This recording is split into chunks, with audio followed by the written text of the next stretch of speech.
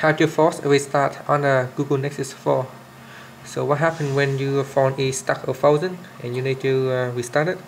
Unlike the other phone where you can sometimes take out the back cover and take out the battery, pull out the battery and you can restart your phone. With the Nexus 4, the battery is built in and you can't really take out the back cover. So the only way to restart the phone is using the power button. So when your phone is frozen, simply press on the power button here, press and hold for around 5 or 10 seconds and the phone will automatically restart. As you can see, after around 5 to 10 seconds the phone will be forcefully restart. So now just wait for the phone to reboot. Thanks for watching this video. Please subscribe to my channel for more video tutorials.